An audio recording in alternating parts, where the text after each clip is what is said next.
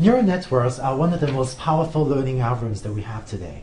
In this and in the next few videos, I'd like to start talking about a learning algorithm for fitting the parameters of a neural network given a training set. As with the discussion of most of our learning algorithms, we're going to begin by talking about a cost function for fitting the parameters of the network. I'm going to focus on the application of neural networks to classification problems. So suppose we have a network like that shown on the left, and suppose we have a training set like this of xi, yi pairs of m training examples. I'm going to use uppercase L to denote the total number of layers in this network. So for the network shown on the left, we would have capital L equals 4.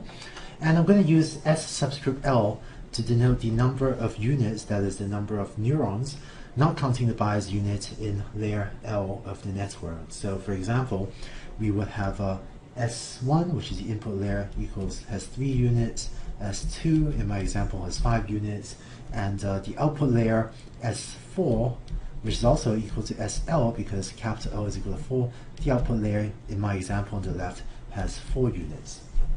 We're going to consider two types of classification problems. The first is binary classification, where the labels y are either 0 or 1.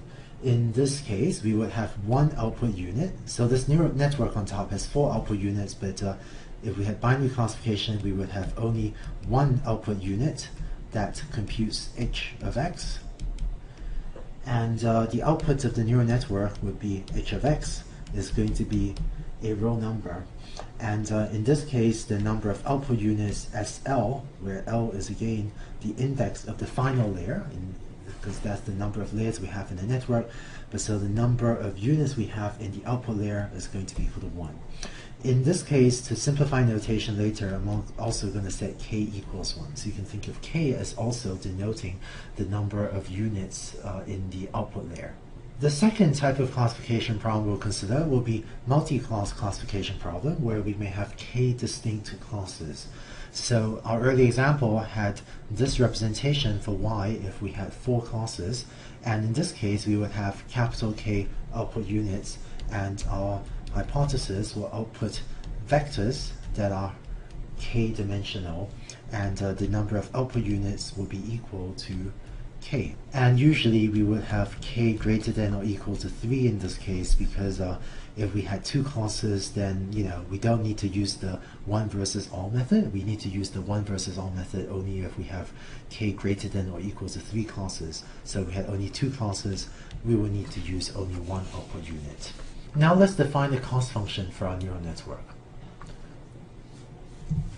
The cost function we use for the neural network is going to be a generalization of the one that we use for logistic regression. For logistic regression, we used to minimize the cost function j of theta that was minus 1 over m of this cost function, and then plus this extra regularization term here, where this was a sum from j equals 1 through n, because we did not regularize the bias term theta 0. For a neural network, our cost function is going to be a generalization of this, where instead of having basically just one logistic regression output unit, we may instead have k of them. So here's our cost function. Our neural network now outputs vectors in Rk, where k might be equal to 1 if we have a binary classification problem. I'm going to use this notation h of x subscript I to denote the ith output. That is, h of x is a k-dimensional vector, and so this subscript I just selects out the ith element of the vector that is output by my neural network. My cost function j of theta is now going to be the following, is minus 1 over m of a sum of a similar term to what we had for logistic regression, except that we have this sum from k equals 1 through k.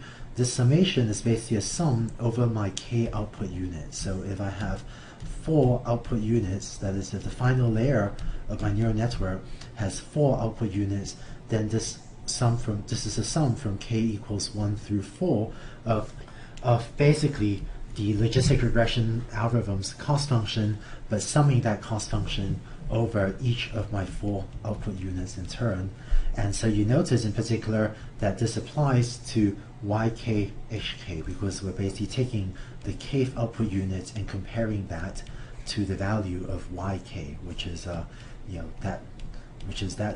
one of those vectors saying what class it should be.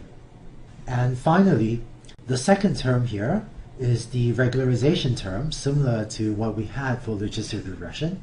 This summation terms looks really complicated, but all it's doing is just summing over these terms theta, j, I, l for all values of I, j, and l, except that we don't sum over the terms corresponding to these bias values like we had for logistic regression. Concretely, we don't sum over the terms corresponding to where I is equal to 0. So that is because when we're computing the activation of a neuron, we have terms like these, theta I0 plus theta I1 x1 plus and so on, where I guess we could have a 2 there if this is the first hidden layer. And so the values with a 0 there, that corresponds to something that multiplies into an x0 or an a0. And so this is kind of like a bias unit. And by analogy to what we were doing for logistic regression, we won't sum over those terms in our regularization term because we don't want to regularize them and string their values to 0. But this is just one possible convention, and even if you were to sum over, I equals 0 up to SL, it'll work about the same, and it doesn't make a big difference. But maybe this convention of not regularizing the bias term is just slightly more common. So that's the cost function we're going to use to fit our neural network. In the next video, we'll start to talk about an algorithm for trying to optimize the cost function.